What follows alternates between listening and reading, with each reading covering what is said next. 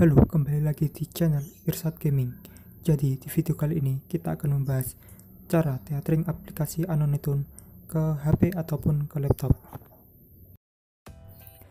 Jadi di video kali ini kita akan membahas cara tethering aplikasi Anonytun ke HP dan ke laptop. Tapi di video kali ini kita akan mencoba mentetheringnya ke laptop.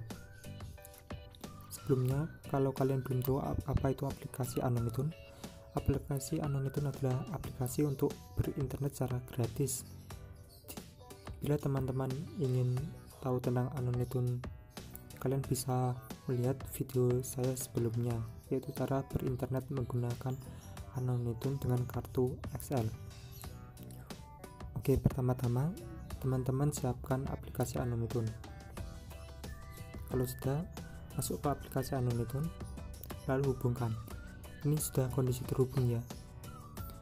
Kalau sudah ada kondisi terhubung, kalian keluar, tapi Anonytunnya jangan di close. Setelah itu teman-teman download aplikasi Every Proxy. Kita coba ke Play Store.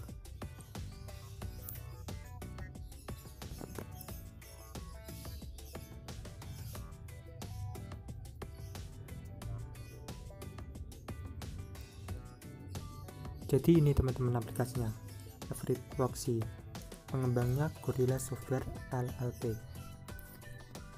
Teman-teman tinggal download aplikasi ini secara gratis di Play Store. Ini sudah saya download ya teman-teman. Kalian buka aplikasinya. Kalau sudah masuk di halaman depannya, ini kan ada HTTP, HTTPS, dan di bawahnya ada shop 4 dan shop 5. Kalian pilih HTTPS yang paling atas. Klik jalankan dengan menekan tombol mulai di kanan.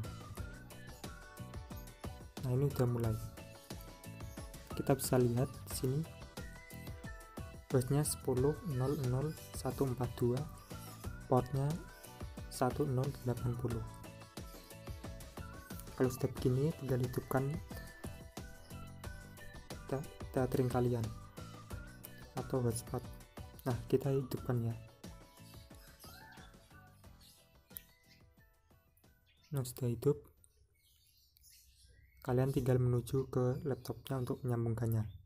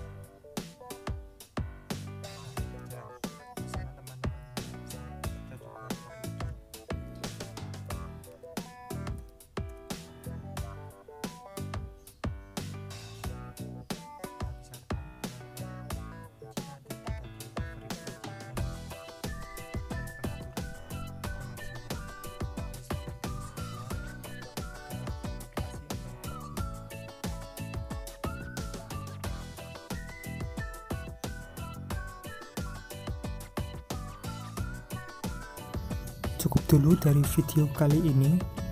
Bila trik ini berhasil, silakan teman-teman komen di bawah video ini. Jangan lupa klik like dan subscribe-nya.